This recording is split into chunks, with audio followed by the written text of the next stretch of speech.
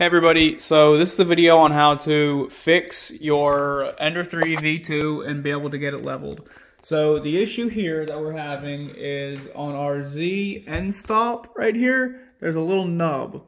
This nub prevents this entire bracket from going any lower. And because the bracket cannot go lower, it acts as a hard stop. It acts as a barrier for your print head. Your print head cannot go any lower because it will hit this bracket.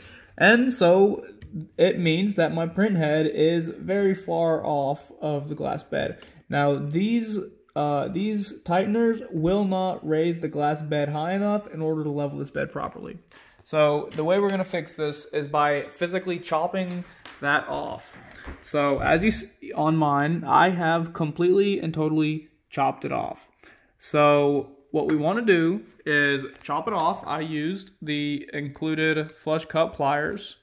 And next thing, we're going to begin to level the bed as we normally would. We're going to slide a piece of paper under the nozzle, and if you haven't watched a bed leveling video, you need to go do that. However, start to level the bed as you normally would, but make sure your nozzle is directly above this corner screw.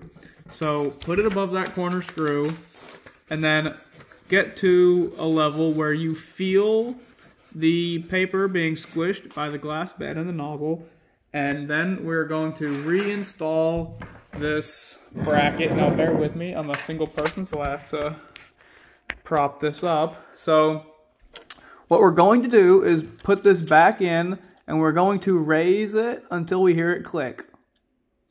Now you might not hear this. So it just clicked, and then we're going to tighten these down.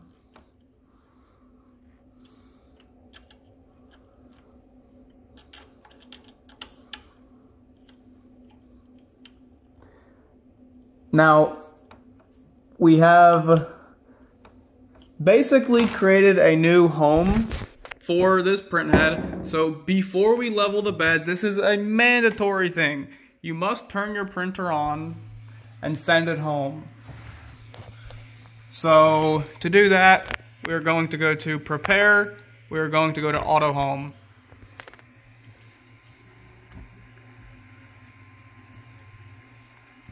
Now, once our printer is auto-homed, we can turn our printer off and we can level this printer as we normally would.